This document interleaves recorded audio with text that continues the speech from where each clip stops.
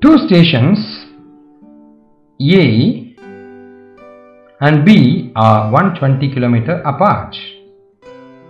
One train starts from A at 7 am and travels towards B station at 20 km per hour. Another train starts from B at 8 am 1 hour later and it travels towards B at 25 km apart.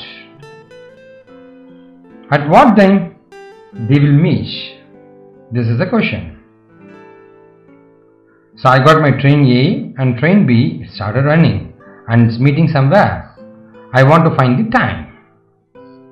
So the condition is the distance of the train A travelled and distance of train B is equal to total distance.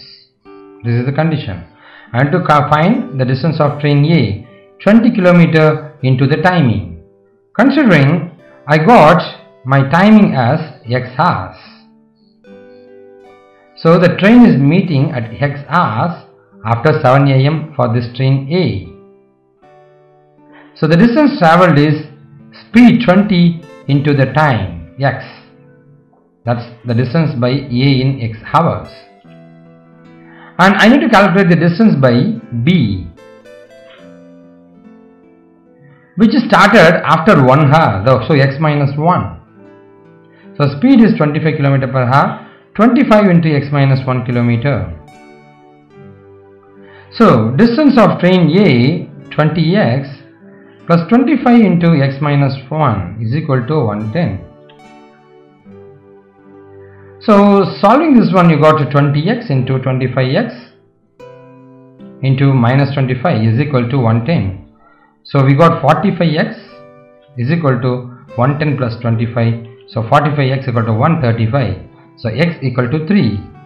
So after 7 am, it took 3 hours to reach another train here. So 7 plus 3 is equal to 10 am. So the option is D.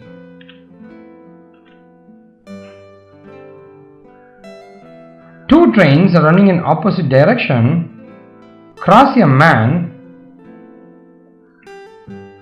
standing on the platform in 27 seconds and 17 seconds, and they cross each other in 23 seconds.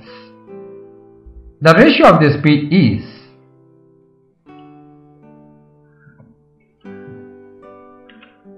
now first we got time. Now we need to identify the speed.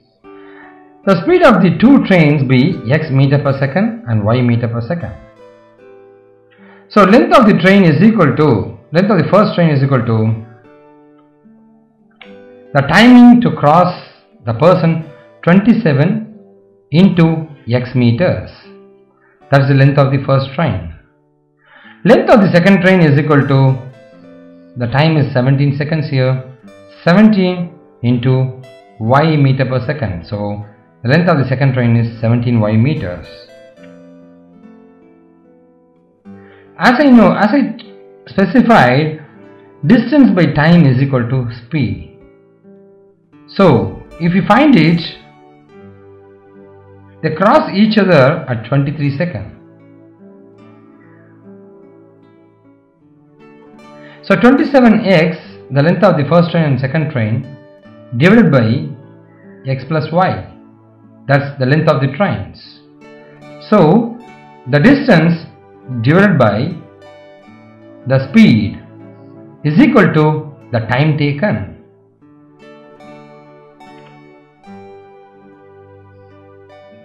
So it's distance, speed and time taken. So solving this equation, you got 23x, 23y. So this x plus y will go there. So 23x, 23y and 27x and 70y. So we got this equation. So moving your 23x here and 17y here, you got minus 23x and minus 17y. So 4x equal to 6y. So x divided by y is equal to 3 divided by 2. So the option is 3:2. A train 125 meter long passes a man running at 5 km per hour in the same direction in which the train is going in 10 seconds. I need to calculate the speed of the train. So we need to identify the relative speed when compared to the man. That's 125 is the speed of the train, so length of the train, and the speed is, time is 10.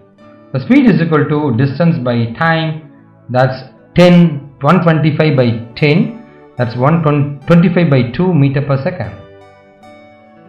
Converting into kilometer, you need to multiply with 18 by 5, we got 45 km per hour.